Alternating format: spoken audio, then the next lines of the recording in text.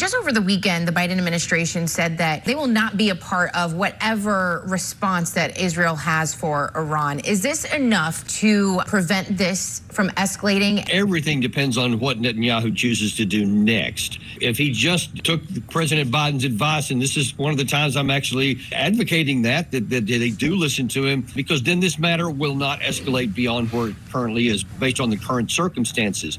But if Israel does choose to go and strike targets in Iran, and especially if it kills people, whether it's troops or civilians, then I think that Iran will absolutely fire back. And let me just be clear that when Iran, with the way it fired back the attack over the weekend, they only went after military targets that they knew were headed right into the Iron Dome, the strength of the Israeli defenses. In a retaliation, they would probably go after weaker targets that were not defended as well, and they would use their better equipment instead of just these slow-moving drones. So there's a lot at stake here, and we need to keep this from escalating. That's actually a fascinating point. Let me kind of drill down on that again. That you think that Iran, this was just kind of an appetizer of sorts as to what we could do. We didn't give you everything we could have. We didn't go after the tough stuff. This was just kind of a message-sending campaign more than an actual desire to get to targets. Explain to me the strategy behind that. Iran does not want a regional war. They don't want war with Israel or the United States.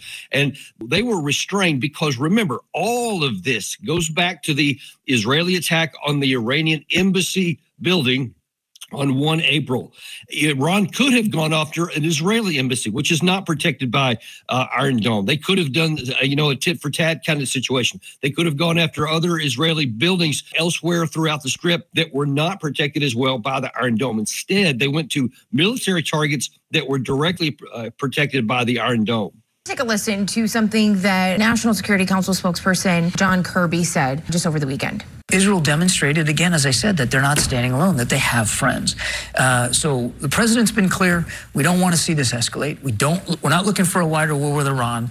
I think the coming hours and days will tell us a lot. How likely is it, or what is your risk assessment as far as America getting just dragged into a larger conflict, whether they stay out of this or not, dependent on what Netanyahu does next? That's going to be the hard part politically, because there are a lot of voices in the United States, like John Bolton and several other people, who are emphatic about wanting to go and strike Iran. They're like saying, hey, we should go after their nuclear facilities. Lots of folks doing that. It seems reasonable to me to think that that's one of the things that Netanyahu also desires to do. But he can't go after Iran by himself, because if he gets into an extended war, this is a crucial point to understand. As good as those interceptors were, the Iron Dome, they are limited with how many interceptors they have. And if they get into an extended back and forth with Iran, because it's not like armies are going to be rolling across Iraq to fight each other. This is going to be a drone and missile and air power war. And Iran has a lot more drones and missiles than Israel probably has interceptors to take them down. And if they run out of those, then they become very vulnerable. So there is a risk for Israel unless they get the U.S. to go in with them.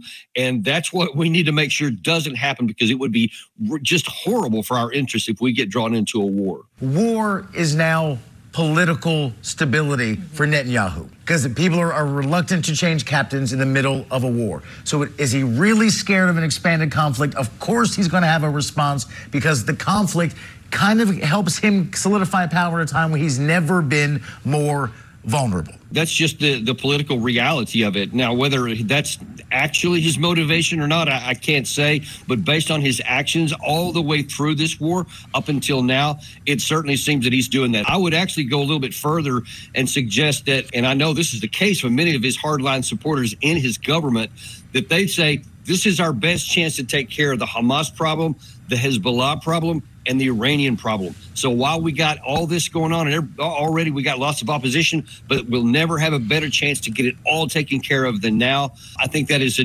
destructive, self-destructive position to have, because they can't do that. They're already building future insecurity for themselves, how they're handling the Hamas situation.